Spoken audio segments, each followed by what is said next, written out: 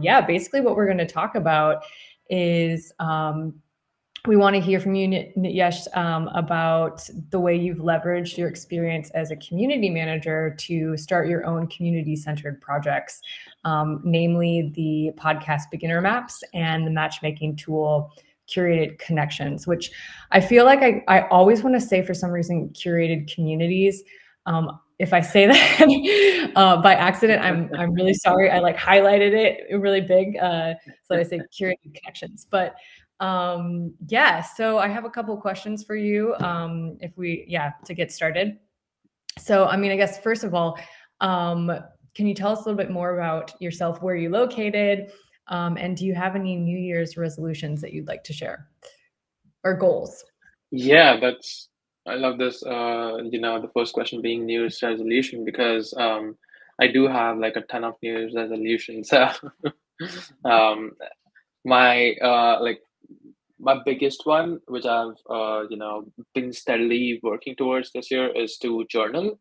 So I've realized that I get some of my best ideas when I journal before going to bed, and I realized it's like I knew that this was something that works for me for a while now, but I've never been able to be steady with it because it takes like some time because I need to make my brain not I need to trick my brain into making it feel like journaling is important. So every night it's an exercise, and then I've been able to be consistent with it this year. That's my number one resolution. Yeah, that's Yeah. great. Have you seen any like results with journaling, with like either your own just personal thoughts or like the projects you're working on? Like, do you feel like it helps you organize what you're thinking about more? That's right. Yeah. So I use like Notion for journaling, and I'm like almost exclusively journal about my work stuff, like no personal stuff. So I found that I get like a lot of my best ideas, and I mean, these are like very one-off ideas that that feel like okay, I could have gotten them like anytime, but it's crazy how many times like there's just so this one time I remembered that I needed to connect with a person who who already knew and who was in my like kind of Rolodex, but I hadn't connected with her in 2 years. And then she ended up being like the key to a whole new persona for the product. And like she was managing a community of 10,000 plus professionals. And it just occurred to me like one night randomly when I was journaling. So that's just the kind of random one-off things that my brain makes me think when I'm in that journaling mind space. Yeah, definitely. Cool. And do you have any other resolutions, or actually, where are you located? I'm in India right now. Yes. Okay. So a little bit about me. I'm in India right now. I've been building communities, online communities, for the past 4 years. Okay. Almost exactly 4 years because I started in January 2020. I started I was building community as a community manager for a community of data scientists for the first 2 years. It was for an edtech startup that taught people how to become data scientists and how to level up as one. So I built community for that. I was the first and the only community hire, and we used community as mainly a marketing channel. So it like towards the end, like it was an engine that would help us generate articles for our newsletter and the blog, along with helping us get helping with the support tickets, like reducing the load on the support staff through the moderator program and the super users program that we had built in the community. So that was like my first foray into community building. And funny enough, like for the first year of being a community builder, like I was trying so desperately to get out of it because I was I was the most underpaid employee at my company, and like we had open salary data and everything. So I could see that, okay, community manager is not like, it doesn't look like there's a career to it. So Mhm. I must switch to being a product manager or marketing manager or something like that. But but then I got really interested in it. I actually read David Spink's book, like that came out after 1 year, and that like really opened my brain up. And around the same time, I started connecting with other community professionals and Mhm. start seeing the opportunities in this space. So yeah, and then like second year of community building, I started getting like a few people reach out to me for working on consulting projects, like building their community strategy as a one-off thing, and like 2 years down the line, I had uh, two clients in my pocket and a lot of courage, and I decided to quit my full-time job and become a consultant. So Cool. then I did consulting for the next 2 years, and last year I started working on the product, Curated Connections, along with the podcast, Beginner Maps. And Okay. this year I quit the consulting life to focus solely on becoming an entrepreneur and growing these products. Amazing. That's great. I mean, that sounds like a really nice linear path, which is great. Or maybe that's just the way you're explaining it. But yeah, that's really cool. And so you mentioned that you have these two like projects that you're working on. I want to hear about both, but I guess Right. first, if you could tell us about Beginner Maps. So how and why did you Yeah. start it? Yeah, of course. So I started beginner maps because like whenever I would talk to community people, I would hear different stories about how they got started in their community career. So for me, it was like totally accidentally and unintentional. I was actually trying to start a company, and my friend told me that there's this another startup which has a similar vision to yours. So I connected with that startup's founder. We hit it off, and he offered me a role. I didn't even know what the role was, but I like that the title had manager in it, so I accepted the role, and that's the act. So and the more I talk to people, the more I heard of very unique stories of getting into the industry. So I just wanted to create a place where I could collect all of these stories because this I have this feeling that whenever we want to help somebody new, like it's always helpful to have a path and role models that people can just look up to and follow in order to make their journeys easier. So Mhm. this, yeah, having a collection of all of these stories will make it easy for people who are trying to get into community building and make it their careers as well, and be more intentional about it. So that was how I started it. Yes, that's great. I think you're absolutely right that seeing a model or seeing somebody else doing something maybe you want to do tangentially, or even just seeing somebody doing something that maybe isn't even totally related to what you want, but you can imagine yourself in their shoes. It can be super helpful and just really inspirational. So that's really awesome Mm-hmm. that you do that. So what sort of people, you kind of mentioned this, but do you interview, and how have you approached them or found them? Because it seems like who you're interviewing is really global. Yeah, that's right. Yeah. So that was my focus. Like that was something that I had decided from day one that I need to, you know, be global with this because community managers, community builders are everywhere around the world, and I wanted to interview the best people. So, like, I read this book from this podcaster called Andrew Warner, and he published like a really good book on podcasting. And there he had this piece of advice that really stuck with me that you can. punch like way above your weight when you're reaching out and trying to find guests for booking them on your podcast, because number one, people like it's a matter of prestige for the guests who are getting on your podcast to be asked for an interview. And secondly, like the more such guests you have, like let's say you're able to interview like two people who are really big shots in the industry, then that will make it easier for you to get the third big shot, because they'll see that, okay, so these two people already have been on this podcast. Maybe I should be here too. And that's exactly what I did. So I started reaching out to people who I had never been connected to. So I was able to get Kyle Haggy on my first interview from Morning Brew.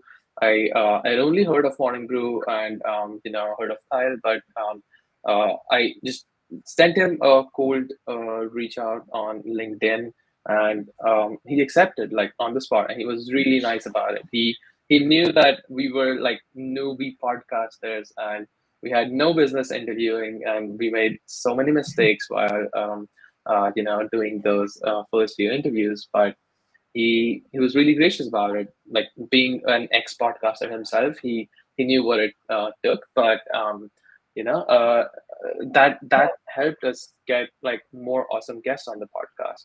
So since then, we have interviewed more than like almost 30 people now from all different, like who's who of community-led community um, companies. Cool. Yeah, that's great. And do you like when you, because that's actually how you and I met, was I think you just reached out and asked for some feedback about Curated Connections. I thought that was really cool because I think when you reach out to people and ask for like their expertise or ask to hear something from them, it's, as you mentioned, it's like, it's a good way to connect, and it's also like kind of giving that person a compliment in a way, because you want their input. But yeah, I think that's a really cool approach. For the next I think like that's a really authentic way. Like when you when you're not trying to reach out to sell something, like that's it feels authentic and everybody likes that. So that's the key here. Yeah, cool. Jen's going to take it away for the next couple of questions. If you're ready for that, Jen. Thanks, Joe. Yeah. Some questions about curated connections. No, these questions are still about beginner maps. Okay, yes. Number 4, yeah. So, well, I guess my question for that has to do with just the ideation of it, of launching it. If you could just speak to that, because there's so many podcasts out there as well, especially in terms of community. What, for example, is your differentiator? How do you sit and think about, okay, this is my next podcast episode. What are we going to talk about? Who's going to be my guest? As you mentioned, there is a lot of players out there in terms of community, and most of the time, it's always the same people. So how do you curate and pick someone that could add value and maybe introduce them to the world of community to other people and help them out? So having that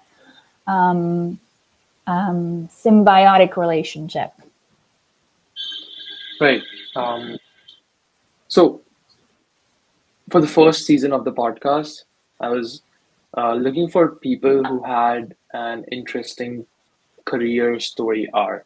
So they had like some unconventional jumps in their career where they were doing, like maybe they were in the construction industry before they came into the world of startups and started building communities there.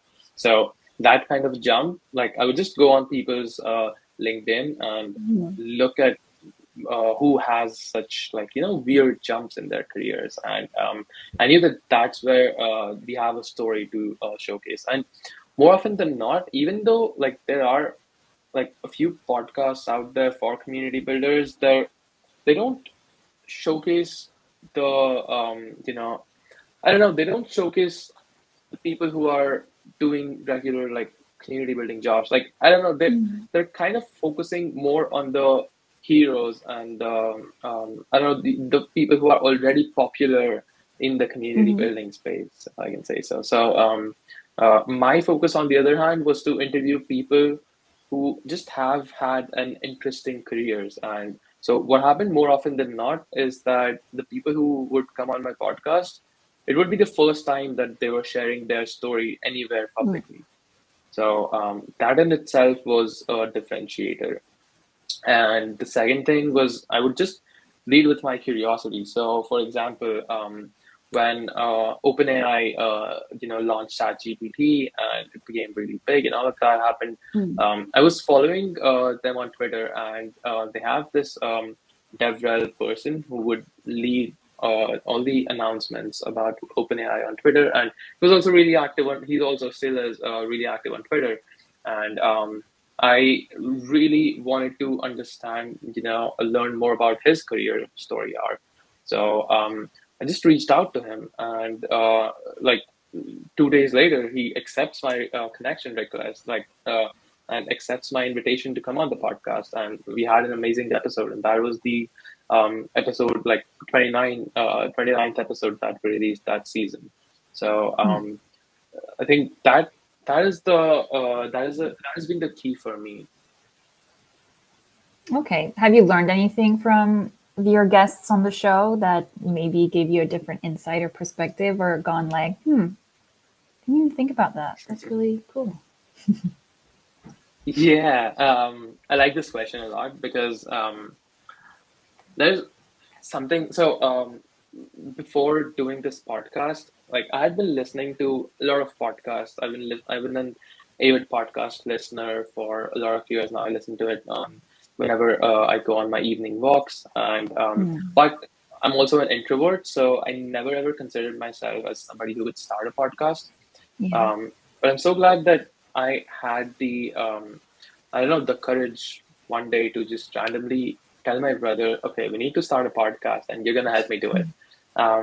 Because what happened is that the guests, like even though the guests who came on the pod, they were sharing tips that I had previously heard of. Like, they were telling me to, not me, but the listeners, they were telling them to do cold reach outs. They were telling them to be bold in doing side projects and tracking your wins, and all of these pieces of advice that you often hear, but you don't really implement it. So they're just like inactive, inert pieces of advice. But when I listen to it on the podcast, and whenever a guest is sharing it with me, it hits differently. It moves something inside me, and something clicks, and I start it actually becomes impactful in the way I think about my own career or my own work. So it's all the same things that you already know, but more impactful. Nice. That sounds good. I feel like you think you have like an idea of how your career goes, and then you meet somebody or you're here for something, and it could alter that trajectory at some point sometime because you see it differently, and so you pivot or you adapt to that. Yeah. So that's that's where that symbiotic relationship comes in too, because then you feed off from them. Ugo, do you have any questions popping up in your head from what we've discussed? Or if not, I'll hand it back to Joe. No, I was just curious about the podcast interview techniques. If you had any frameworks or like tricks of the trade that you've picked up along the way to get those nuggets from your guests, like any really actionable techniques. Yeah, definitely. I think I can share 3 things that I learned the hard way. So I was making a mistake, and then I realized that was wrong, and now I am better off by knowing these three things. The first one is pre-interviewing guests. So all of these three things that I'm going to tell you, they're all written in the book that I mentioned by Andrew Warner. It's called Stop Asking Questions. And like I had already read that book before I started the podcast, but even after reading the book, like I was still making these mistakes. And that goes to show how easy it is for us to ignore the advice that we already know until we hear it from somebody or we implement it ourselves. But on the note of pre-interviewing, I was like, okay, I've already done my research on this guest. I know what they're about. I know what like topics I can ask them, and you know, they're kind of like, you know, busy people. So why waste another half hour of their time asking them to get on a pre-interview when I can just invite them on the call and start recording? And I did that, and like the 4 times I did it, all 4 times have been like really bad. Those 4 episodes were my were my worst 4 episodes. I'm not gonna say which episodes they were, but internally, like we know, like every time we do it, we're like, okay, we're gonna be okay this time. We, you know, even if we do not do a pre-interview, but it doesn't happen. Like there's just an intangible sort of value with pre-knowing the guest and getting to know the feel of the conversation that can make an interview so much better, and you know, that can make the guest more comfortable speaking with you. So pre-interview is number 1, and number 2 is to so Andrew Warner calls it just dig into what the person is trying to say, like, but isn't saying. So for example, sometimes people when you ask them a question, they're gonna answer the question, but they're gonna end it with a lingering thought that isn't exactly an answer to the question, but it says something about them. It tells you that they're excited to talk about this other topic that's sort of tangential to it, but still relevant. So you need to be proactive in double clicking over there and making sure that this this insight that the person is essentially dying to talk about, you get that on your episode, on the recording. And you gotta listen. And the final thing, right? Yeah, you gotta listen. You gotta actively listen. And the third one is about like it's active listening. It's something used by salespeople as well. So what you need to do is when you need to just ask a guest to speak more on a topic, or you know there's like more in there, and you need to just continue the conversation. You can basically mimic what they said and summarize it, and that will make them feel heard and also make the interview go better. Like it's kind of like magic. Like all you're doing is essentially repeating what they just said in your own words, but it works. It works in normal day-to-day conversations. It works in interviews. It works everywhere. So that helps in making the conversation flow more freely. That's good.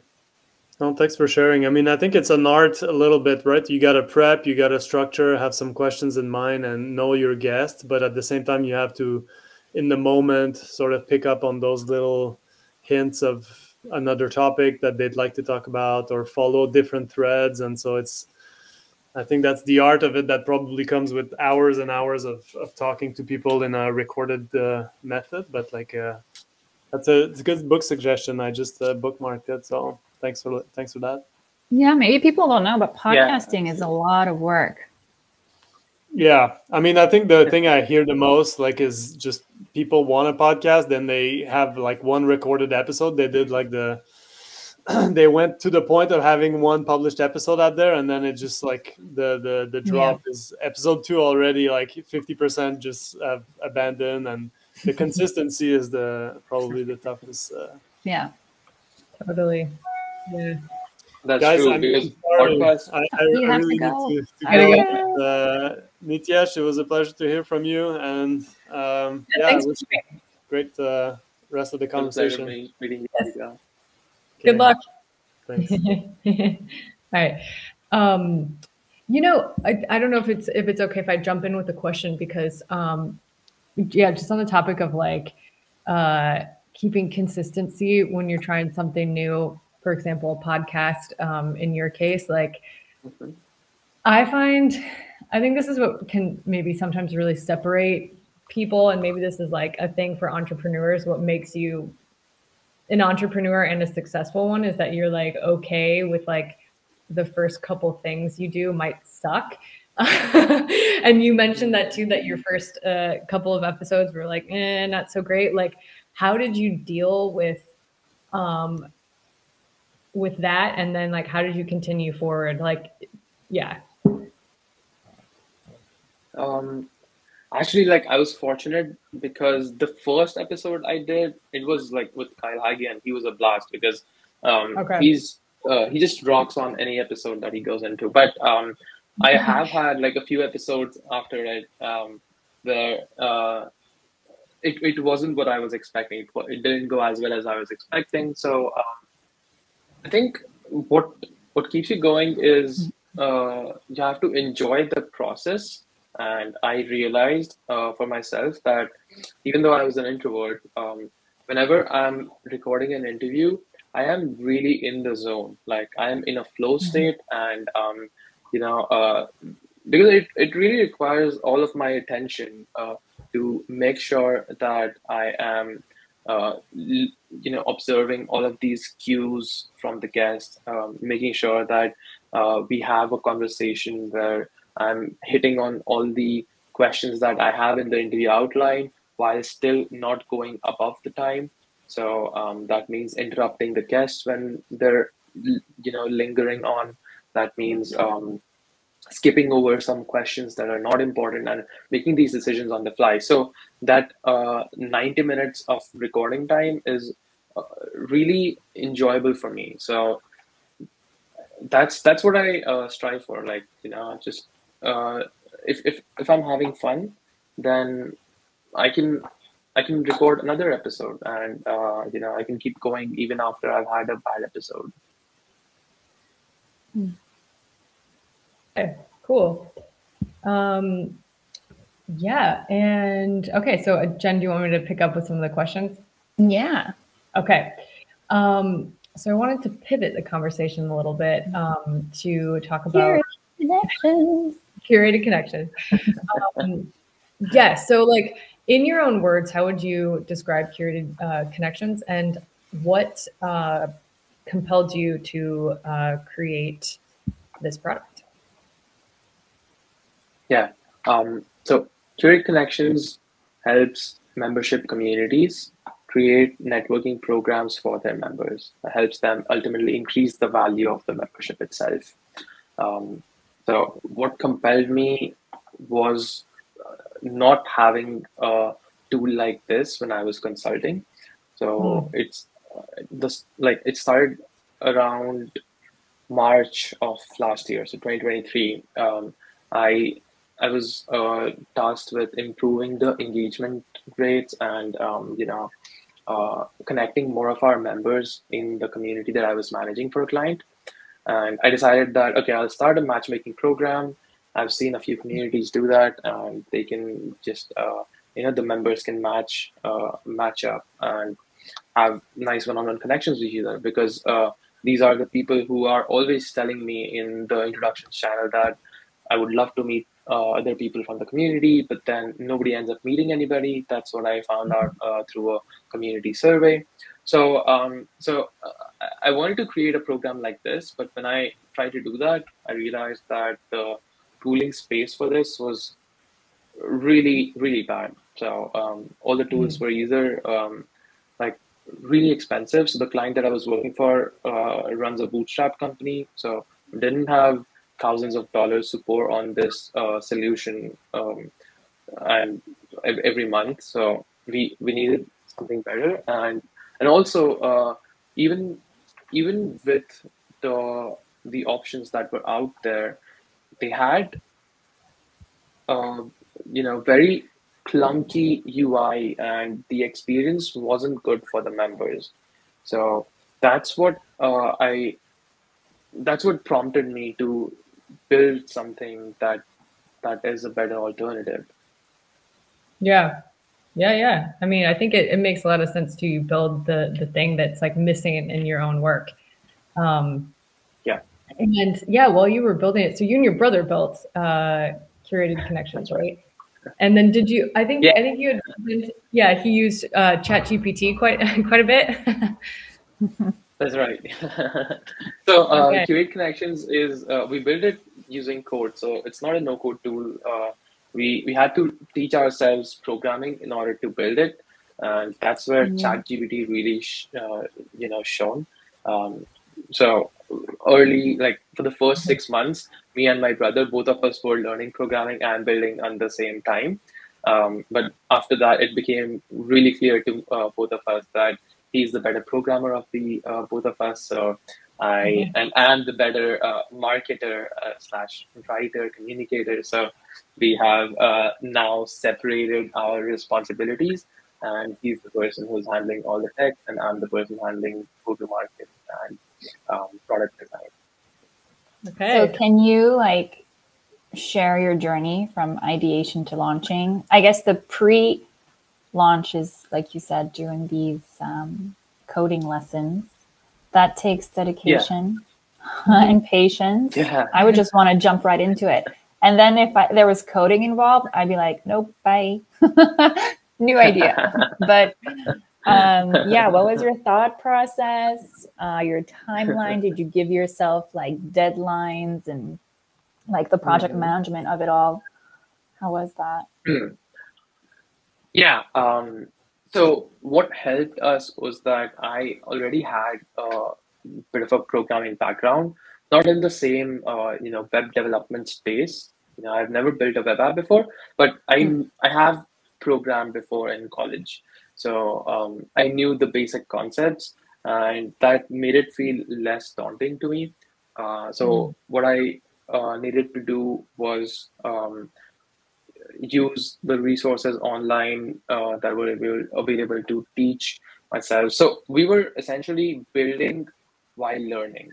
So we would learn something and then build a little feature out of it. And then when we hit a brick wall, we would okay, it's clear, we need to learn some more. And then we would spend the next few days learning and then build some more. And that's basically the process that we went through. We were using Basecamp for project management as a project management tool. And then this is also something that I learned while building it, is that the tech stack that we were using, it's called Ruby on Rails, and the person who created it, he basically created it for to be the one-person framework. So a framework, a web development programming framework that one person can use to build a complete viable product out there. So that's the framework, and that's the tech stack that I would recommend to anybody who is looking to start a product using programming. And we did give ourselves deadline.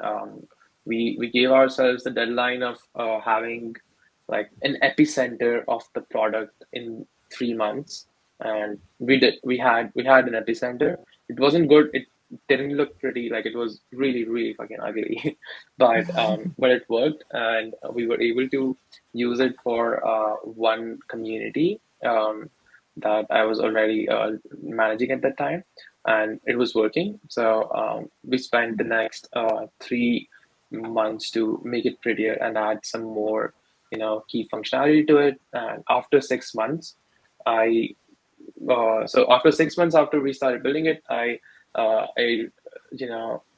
soft launched it with my LinkedIn connections, started showing it to people. That's when I think I reached out to Joe and started the showing feedback it to part. yeah, started getting feedback for it. That was really crucial because that told us, like, we got some really tough feedback from it, and we realized that we hadn't built a few of the key features. So we spent basically the next 4 months building those features, and in the process, we were also able to get like 7-8 customers who wanted to use the imperfect product that we had, and that provided enough validation for us to just launch and for me to go all in on building this product and growing it this year. That's great. How do you handle tough feedback? Like when you heard that, were you like were you taking it personally? Because it sounds like it was such a labor of love, and you're doing it with your brother. Yeah, just curious about that. Honestly, like it did bum me out. Like every time you hear something like this, it bums me out. I'm not that I'm not a very, I guess, prolific feedback taker. My brother is a better one, so it helps that we have two who are able to balance this out. So Okay. even when we get tough feedback, and I'm like telling him, "Oh God, this sucks. We're never gonna be able to make it," and I'm like, and then he's the one who can handle it and who can talk some sense into me, and he's able to tell me that, okay, this is like, we need to build this thing, and it will take this amount of time, and he starts the planning work, and I'm able to go in and just be the person who comes in with new ideas, and he's the person who is able to maintain the existing ideas and take in feedback and do all of that part of the job. Yeah, cool. That's great. Sounds like you guys really have the balance going, which is really nice. We do, yeah. Yeah, so I guess I would love to hear more too how you've gotten people interested in curated connections, and like, do you have any tactics specifically that you've used from your career as a community manager in marketing curated connections, or like getting people interested, etc.?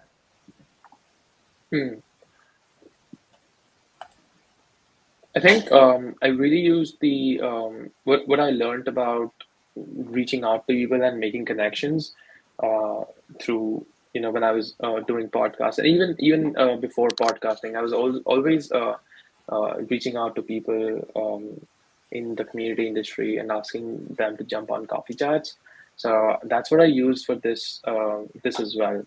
So in fact, I really remember this one piece of advice that Bree Lever, who came on the podcast, shared with us. She said that if you get on 100 coffee chats with 100 people and ask them for advice, like really ask them for advice, and tell them what you want to do, then she was like, I can promise you that you will be able to figure out the next steps. And I was like, okay, I'm going to take this on the face, and I'm going to reach out to as many people as I know, and even more, reach out to second-degree connections, third-degree connections, and jump on coffee chats with them. And I did that to show them the product and to, just get their honest opinion about it. And that worked. And that's what I've seen work for me in the early stage. I mean, I'm still like in the very early stages with this. We're still not at Grauman profitability with the product, but I think this feedback of this idea of reaching out to people is what has been constant source of new opportunities for me, and that's what I still practice.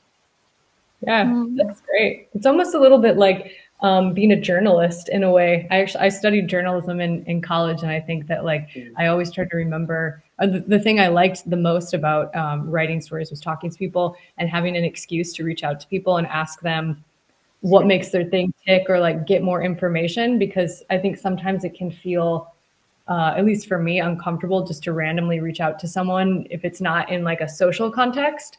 But I always think about how there's like a lot of interconnection between a journalist and a community manager in a way.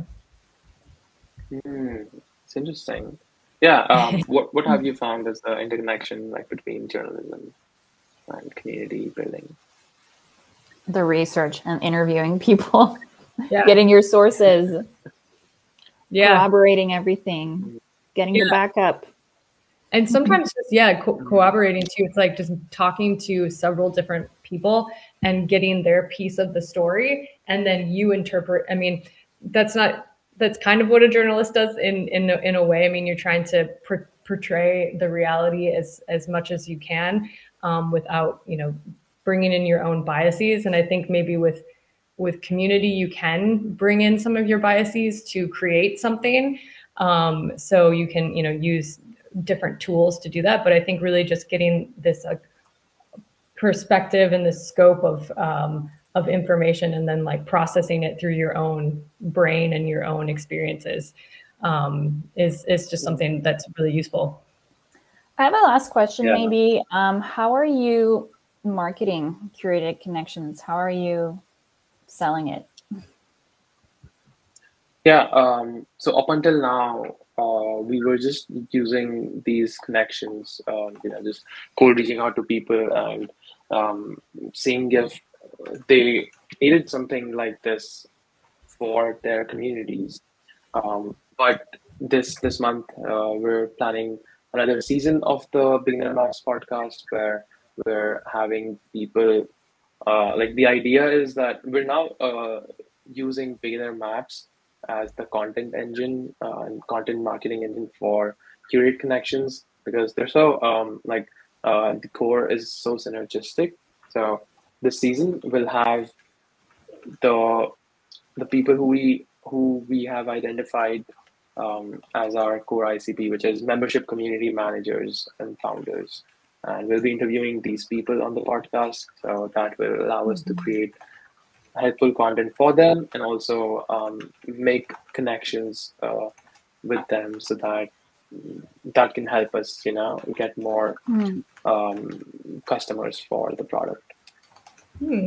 Cool. Yeah. Have you ever spoken to anyone from like Mighty Networks or Patreon in terms of like membership communities? Spoken with somebody from Patreon, like somebody on the Patreon team actually booked a demo call once for Curated Connections. Okay. Cool. Well, I think that's it for all of our questions. And since it's just us in the audience, we can't ask the audience for questions. But that's okay. This is like, a podcast interview. Yeah, basically. Exactly. Let's flip it. Let's pivot. Yeah.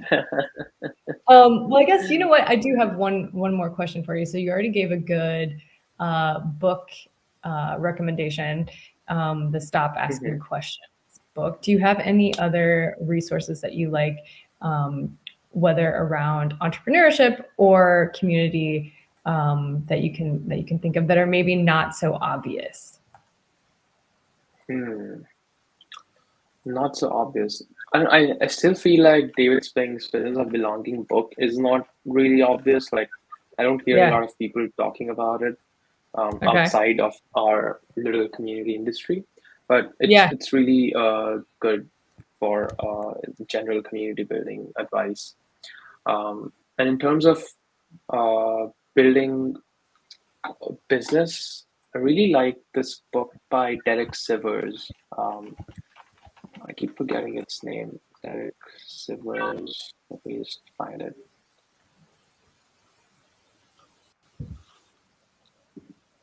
Okay, it's called Anything You Want. Anything You Want.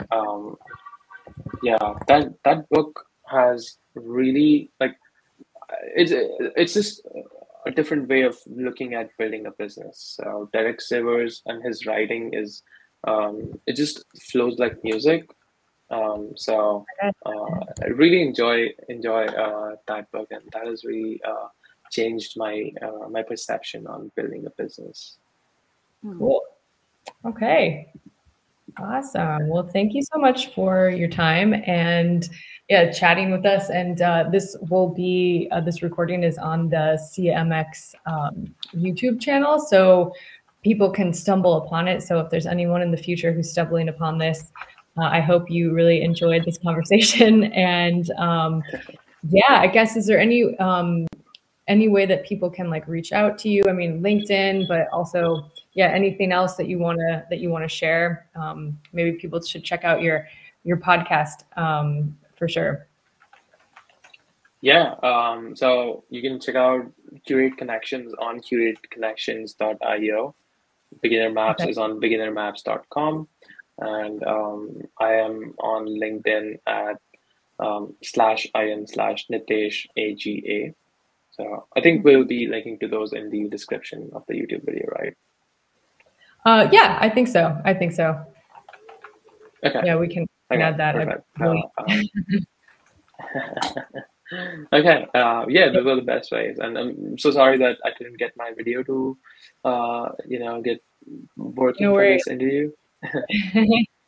No problem. Okay, I'm going to stop recording now.